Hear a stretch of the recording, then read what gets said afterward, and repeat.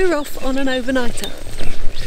So we've decided that we can't go on our normal adventure, so what we've done is we've left our house, coming down the field, and we're going to pick up a few small little footpaths that run just across the fields here. So very sort of quiet footpaths, so we shouldn't see anybody on our trail. And then we're going to do a little circuit and then come back and set up the camp in our field so we can have an overnighter without breaking any curfews. So it's going to be a bit of fun, really. Like we often walk on the footpaths around here, but we've never done this sort of reverse trip for an overnight camp. No, so it's going to be fun. We have done a lot of overnighters in our garden, testing out the stuff. Yeah, that's it. Any excuse, really, isn't it? Yeah. So yeah, you don't have to go far to have a little mini adventure, really.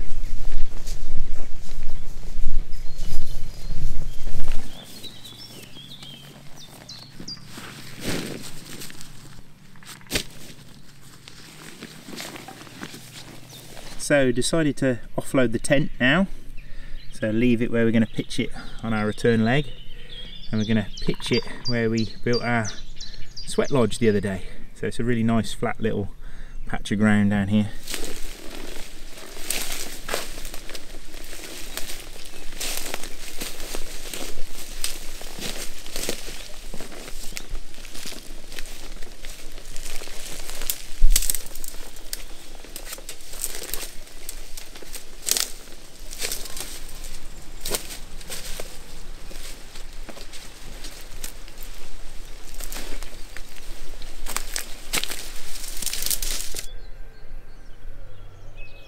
So this magnificent oak tree that's like been pollarded a few hundred years ago, I don't know how old it is, but the base of it's probably about 12-foot diameter where the roots are, maybe even bigger. But yeah, I've been coming and playing in this tree since I was about 4 years old. Me and my mates, we would climb up there. It's like a natural tree house. Never actually slept in it, so maybe that's one thing that I've got to try and do before I get much older. But yeah, fantastic memories in this oak tree.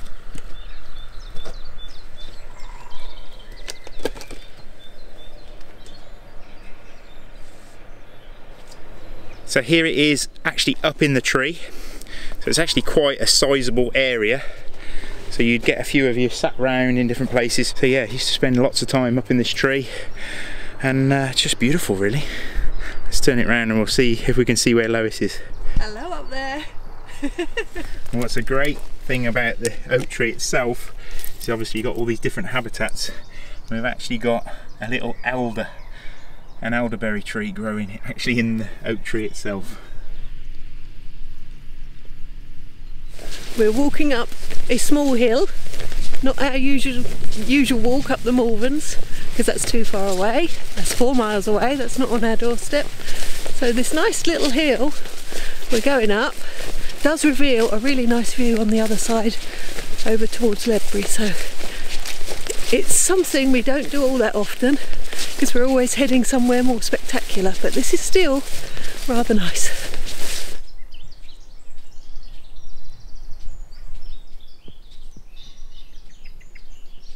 So this magnificent old hedge line of ash and oak are on the opposite side of the valley from us, and in the winter months when the sun's setting a bit earlier and lower in the sky, these give us an amazing sunset with this silhouette against that backdrop. So we're on the other side of that hedgerow now with those big oaks in, and you can probably see the Malvern Hills in the distance. So that's where we'd normally be, up on the ridge if we get any time off. But yeah, just see what's on your doorstep, you know. It's amazing what you can find, and some funny little paths that you might not have even tried before. If they're on your doorstep, yeah, give them a test run. We've come at least a mile from our home, so of course it's time for a brew. Behind me you can see this amazing red Herefordshire soil, freshly tilled. It's unusual. I think you get this soil, a little strip of it that runs from here down into Devon, but it's an amazing colour. I'm just picking some little hawthorn leaves to make a little fresh infusion for me. Ben's sticking with the hot chocolate.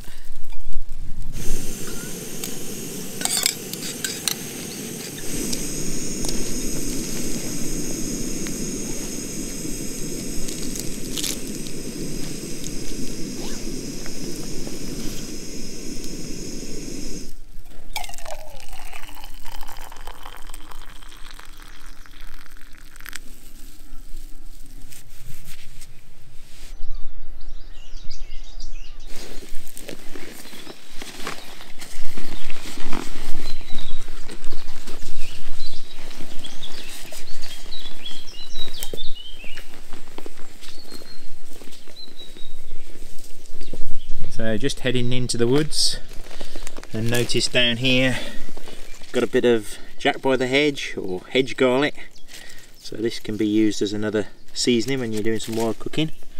Yeah, really nice. Here's some deer prints. I'm running through the woods. Maybe we'll see some tonight going past our tent. Maybe. So we've got some clematis here, or old man's beard as I used to call it when I was a kid. And what's great is if you get an old bit like this, you can sort of take some of that outer bark off it, and that makes really good tinder. So you don't have to snap the whole vine, you can just shred some of that dead outer layer off it, and take that and you can sort of buff that up against a tree. It gets really fibrous and it's a good tinder. So we'll gather some of that for later.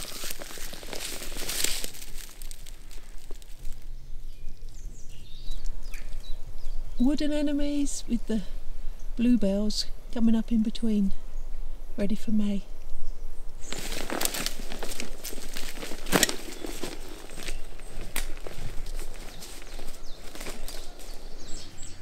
It's an absolute mass of wild garlic here. So plenty of ingredients for your nettle and wild garlic soup, which we can highly recommend. Very tasty. Here's some of those young ash up close. Really beautiful straight grain bit of timber in that one. That makes some fantastic chair legs or rounders bats. Yeah, beautiful. So we're back down to the little lane. The only traffic that's been on it today is one tractor. So we're going to wander down there and then back across the field back to our place.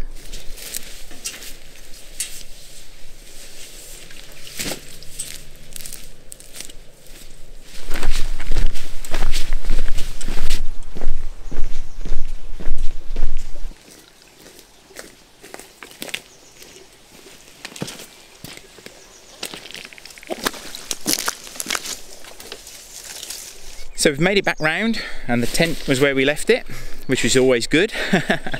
So now we're going to try and figure out the best spot to pitch it.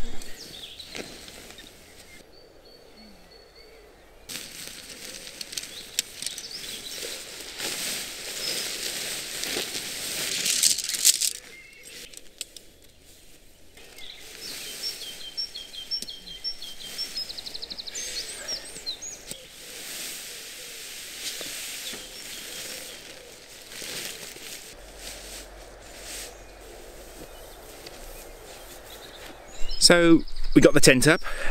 I got confused with our old tent, so I was pitching it long ways instead of sideways. So anyway, we spun it round and hopefully we've got it up. So we actually swapped tents. The first tent that we had was a really small Supernova, and then we ended up upgrading to this one, which is an MSR Hubber.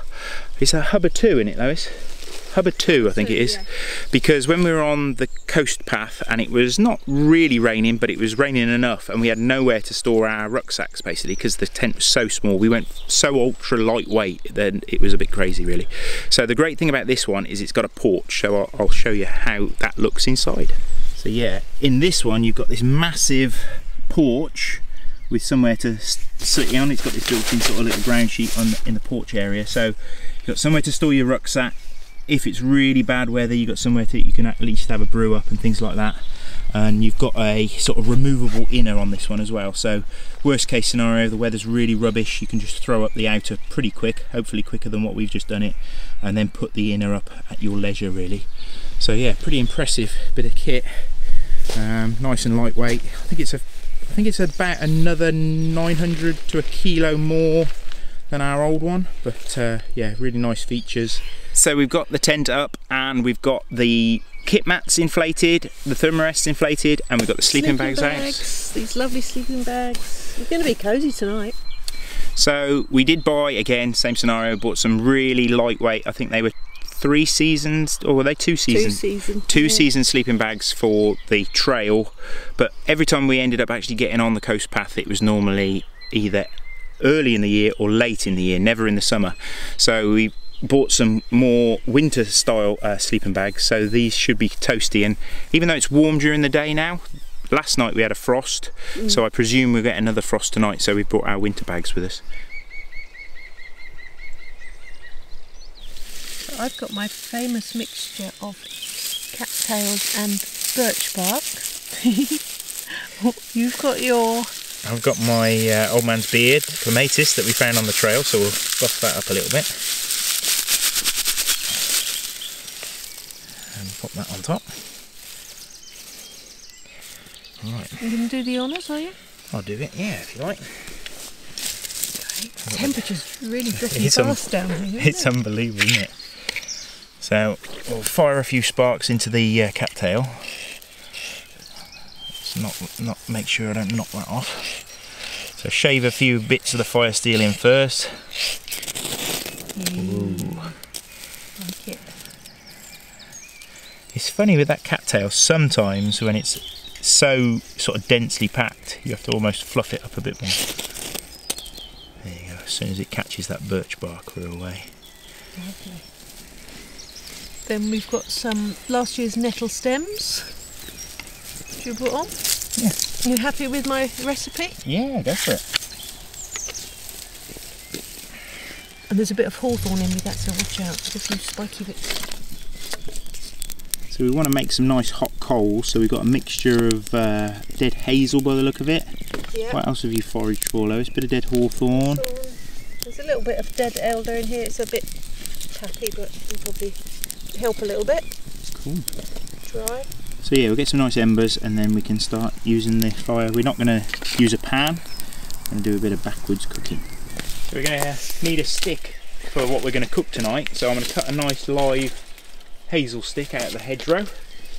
So there's a nice one there. I think we should get enough for both of us out of that one. Take those side shoots off here.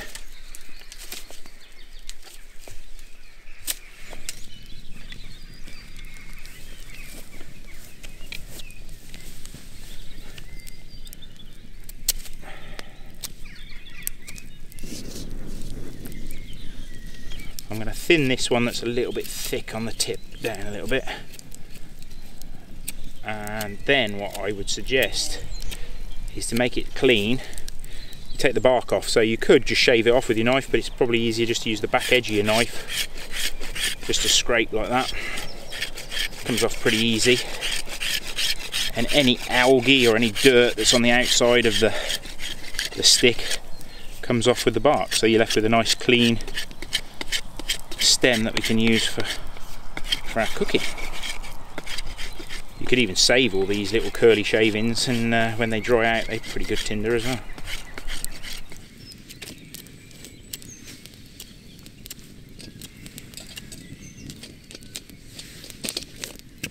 Right. So for dinner tonight we have twist mix, which is basically plain flour, which I added some baking powder to make it self-raising, and a little bit of salt.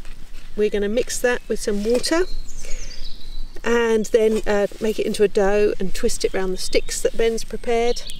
Cook that over the fire and then add some nice jam on the top of it. This is some of our homemade damson jam from last year. And then for afters, it is bananas cooked over the fire with some brown sugar and a little something out of Ben's hip flask poured on top.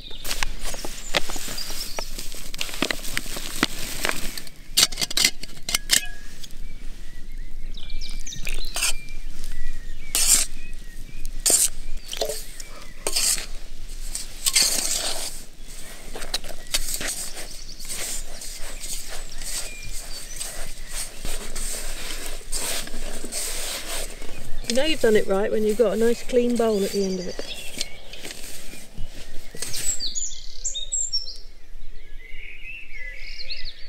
So I probably haven't had twists for probably at least 10 years or more, I should imagine.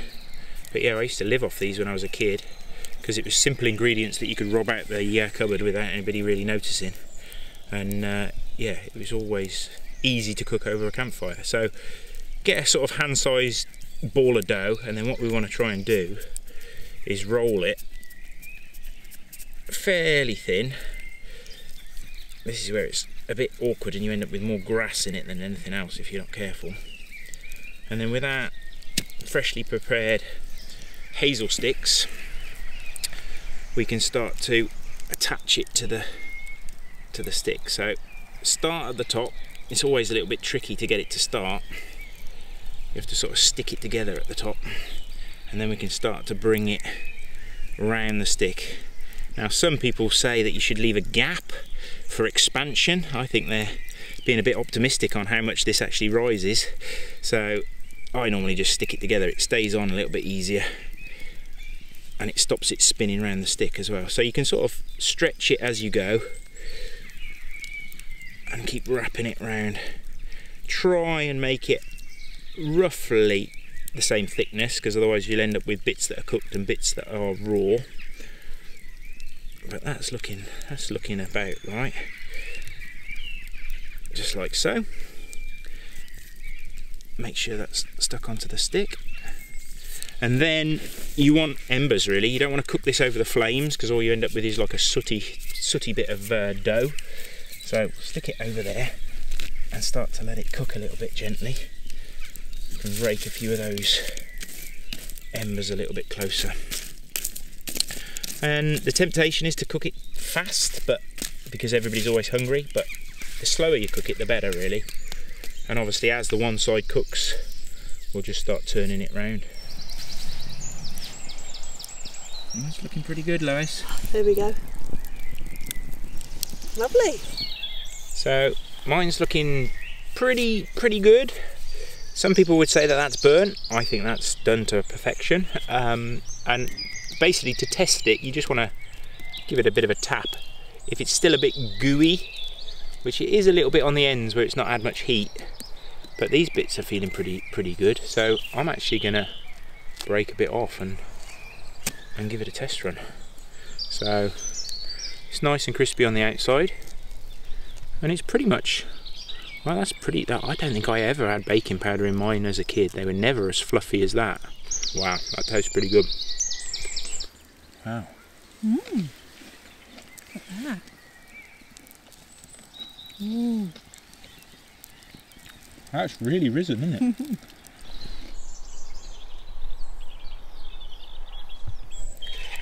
So while the twists are cooking, we'll prepare the bananas. They take a little bit longer to cook anyway. So carefully, with your knife, just open up the inner part of that curve of the banana. And it's important to do it that way up, otherwise everything falls out. You don't really need to cut too much into the banana, because the banana itself is going to be pretty soft. And you can use chocolate buttons, chocolate bar, Kit Kat, whatever you've got to hand. But what Lois has prepared is a mixture of brown sugar and cinnamon, and we're going to put a little bit of spiced rum in there at the end, but we'll let the banana soften and the sugar melt. So I think Lois has put this in a recycled birthday card wrapping paper, which is giving it its second use. And it's quite handy for putting your items that you want to take cooking down the field that you don't want to spill in your bag. So recycled birthday card, I like it. So we'll tip that in. And it's important that we cut them on that plane, because obviously they'll sit up in the embers nicely then. They can go in there. So they're already starting to bubble nicely, bananas. So we've dragged the bananas to the side of the fire. I don't think we'd actually be able to pick them up because they've gone so squidgy, but these little carry handles are pretty good, so we'll drag them out. And I'm going to just add a little bit of spiced rum into the little banana boats. Wow, that is still hot by that fire.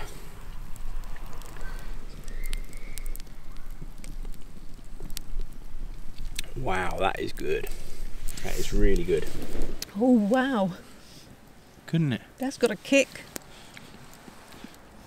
I wasn't too frugal with the rum. But I think that makes a real nice little addition. So have you had a good day? Fantastic day, beautiful sunny afternoon. Certainly enjoyed doing a bit of outdoor cooking. So yeah, I don't think you can beat it really, can you? Yeah, it's great fun. Yeah, I hope you've enjoyed seeing what we've been cooking. and yeah, tune in the morning and see if we've survived the night.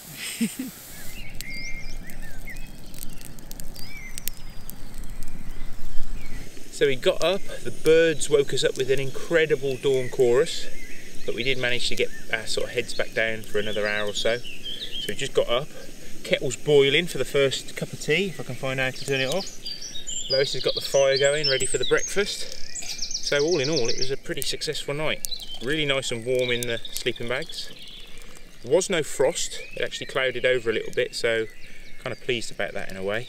But yeah, really nice night. Oh yeah, cheers. I like a nice cup of tea. So it's time for breakfast.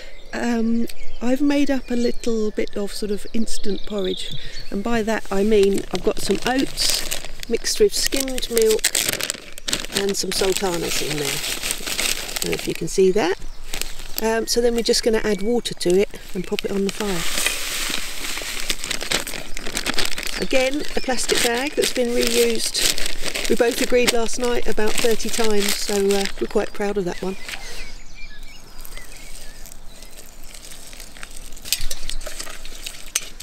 Put it on the fire. You can see yesterday's last twist being cooked, but I'm going to nick the flame now and put the pan on there.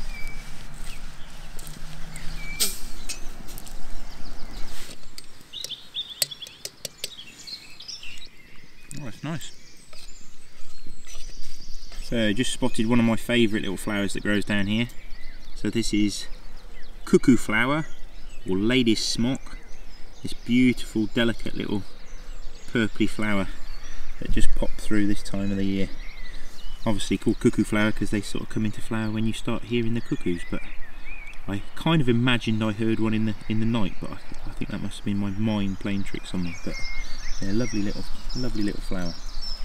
We're all packed up and ready to go. Usually when we're on the trail it's a leave no trace policy, but we're going to come back down tonight, so we're going to leave the fire pit and leave the tent here. Yeah, it was such a nice morning waking up here in that dawn chorus, and you get this lovely early morning sunlight coming through, so we decided to leave the tent up. It'll obviously dry it out during the day, and then we can come back down here this evening. Also wandering down at night is quite nice because you can see what other wildlife that you might have missed the night before. So we've certainly seen a few tracks on the way down yesterday, so hopefully we might even be able to see some of those deer that are wandering through, or some badgers. So yeah, we'll come back down later. Yeah, great. But yeah, thanks for watching. Hope you enjoyed seeing our little recipes of what we were cooking. Obviously if you haven't got access to these sort of great outdoors, you could still cook that kind of twist bread and things like that on your barbecue in your garden, or even if you can't get out into the garden, you could even do it in your conventional oven in your kitchen. So hope it's given you a few pointers, and yeah, hope you enjoyed our little mini adventure.